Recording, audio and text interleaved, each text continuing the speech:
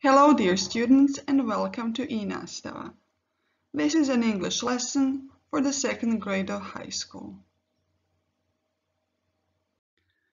In today's lesson, we will continue talking about food preparation and we will focus on the most important meal of the day, breakfast. I hope you didn't skip yours today. In this lesson, you will talk about meals of the day and think about the importance of not skipping breakfast. You will read a part of a text about meals and watch a video about the full English. You will list the differences and similarities between the English and Croatian breakfast. For this lesson, in addition to your notebook and pencil, you will need your smartphone or a laptop with the internet access. Sometimes, in order to do some tasks, you will need to pause the video. When this is the case, you will see this blue pause sign appear in the right bottom corner. Food forms a big part of any culture. Cuisines from different parts of the world are on the UNESCO's list of intangible cultural heritage too.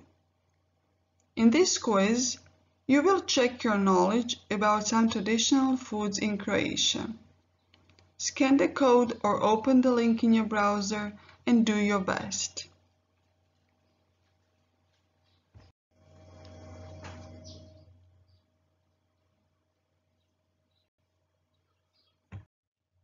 Here are the dishes mentioned in the quiz. Do you remember all of them? Have you heard all of them before? Now let's see. Which of these do we usually eat for breakfast?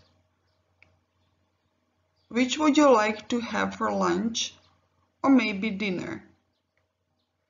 Are they a delicious snack? Copy this mind map in your notebooks, please.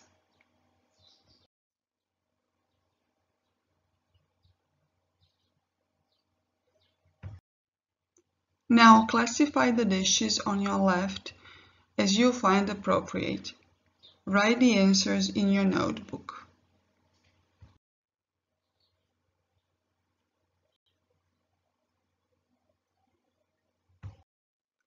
What do you usually eat for breakfast, lunch, or dinner?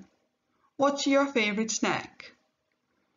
Now add at least 2 more dishes for each meal in your mind map.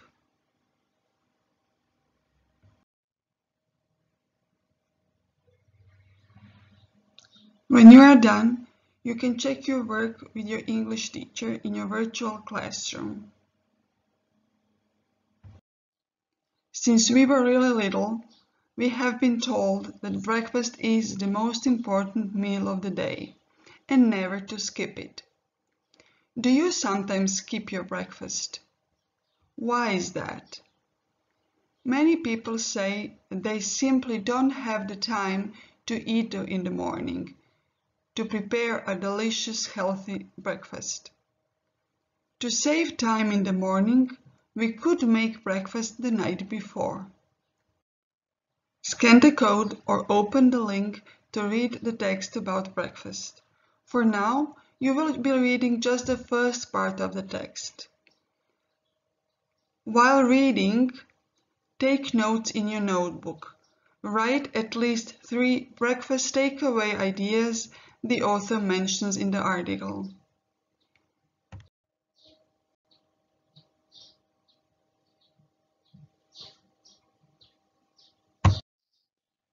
Here are some of the breakfast takeaway ideas the author mentions. Check your work or have your English teacher check it for you. Do you sometimes have your breakfast at school or maybe on the way to school?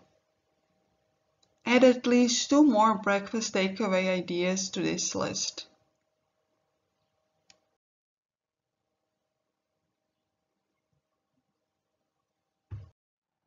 Go back to the text again. This time, read the whole article. According to the text you've just read, Are the following sentences true or false? If they are true, just copy them in your notebook, but if they are false, write the correct version of them.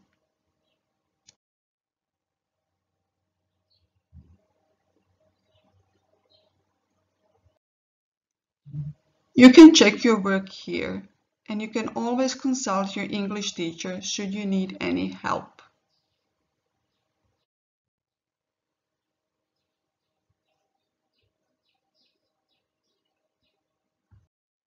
There are so many great breakfast dishes and traditions around the world, but I think you'll agree with me that the full English breakfast is one of the most famous ones.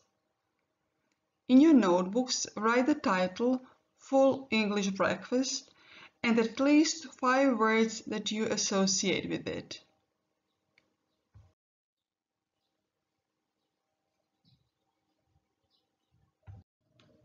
Watch the video now to see if you were right. While watching the video, feel free to add more items to your mind map. It's breakfast time! Forget stacks of pancakes covered in maple syrup and push aside your love of grits, as there's really no place for any of these items in the classic full English breakfast. So grab your knife and your fork and come with me as we feast our eyes on Britain's most treasured national dish. History of the full English. The origins of the full English breakfast are a bit of a mystery, but many believe it harks back to the time of landed gentry who were keen to display their wealth and in doing so would put on lavish cooked breakfasts for their guests. The full English breakfast was later adopted by the working classes as a great way to start the day during the Industrial Revolution and has since become part of the British national identity. Nowadays, most Brits indulge in a full English only at the weekends, but boy, is it worth the wait. Also called a fry-up, the full English consists of the following fundamental items. Eggs. Fried eggs are most common in a full English breakfast. Well, what did you expect with the name fry-up? However, scrambled and poached eggs are totally acceptable options. Bacon. We mainly use British back bacon, which is a combination of both pork belly and pork loin. The bacon is served fried or grilled until the fat is golden brown, and no, it isn't covered in maple syrup. Sausages. The full English breakfast is the perfect place for you to show off your sausage. And no, I'm not talking sausage patties or hot dog wieners. Instead, we prefer a simple Lincoln or Cumberland sausage, fried or grilled. Black pudding. I can only imagine this is called a pudding to make it sound more appealing. Black pudding is actually not a pudding. In fact, it's more like a sausage, but made with kidney fat, oatmeal and pig's blood. It's sliced and then, yep, you guessed it, fried, and tastes a bit dry and salty, a bit like everything else on the plate. Baked beans. Our baked beans are very different to the original American creation, which was made up of beans stewed with pork and molasses. British baked beans are stewed haricot beans, typically in a tomato sauce. You could make your own, but most of us just buy them in a tin. Toast. Toast or fried bread is essential for mopping up all the lovely grease left on your plate. You can use it as a platform to transport eggs and beans to your mouth, or you could save it and cover it in marmalade. In the north of England, grilled oatcakes are popular, whilst soda bread is served in Ireland. In Scotland, a potato or tatty scone is a staple, whilst Wales, interestingly, has lava bread, which is made up of seaweed boiled with oats. I think I'll stick to toast, thanks. Mushrooms. Mushrooms should never come from a tin, only fresh mushrooms will do. Grill or fry them gently and add some herbs if you're feeling particularly creative. Tomatoes. Grilled tomatoes are perhaps the most colourful item on the plate, next to the browny, creamy, beigey colour of everything else. These have a tendency to explode, so try not to wear your favourite t-shirt to breakfast unless tomato juice embellishment is the look you're going for. So, there you go! Eggs, bacon, sausages, black pudding, baked beans, toast, mushrooms and tomatoes. Let me know what you think. It really is the perfect way to start the day like a true Brit. Enjoy with a cup of tea or coffee, and of course a copy of the morning papers. What twist do you like best on the traditional English breakfast? Let us know in the comments or tweet us at Anglophenia. And remember, you can like us on Facebook too. Now can I pinch a sausage? I hope you enjoyed the video. However, I hope you're not too hungry to continue now. Let's do this multiple choice exercise by scanning the code or opening the link.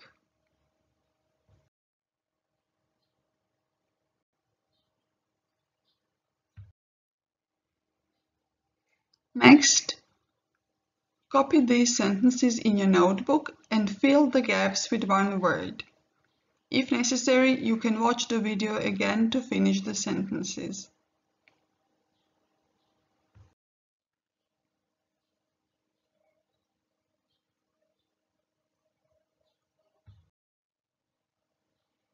How about now? Is it easier now?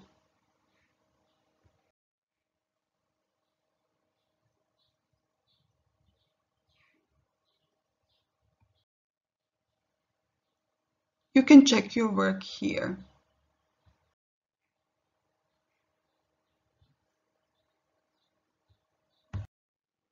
The lady in the video refers to the English breakfast as the full English. Write the answers to these questions in your notebooks. Check your work with your English teacher, as the answers may vary.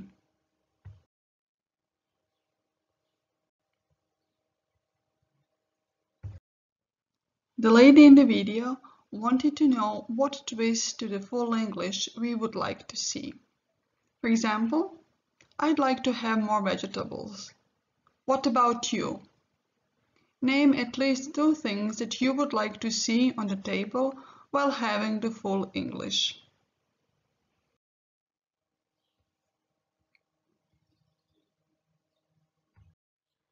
Here are some suggested answers, but you can always check your work with your English teacher. For the last task for today, let us compare Croatian breakfast to typical English breakfast. Write at least 2 differences and 2 similarities.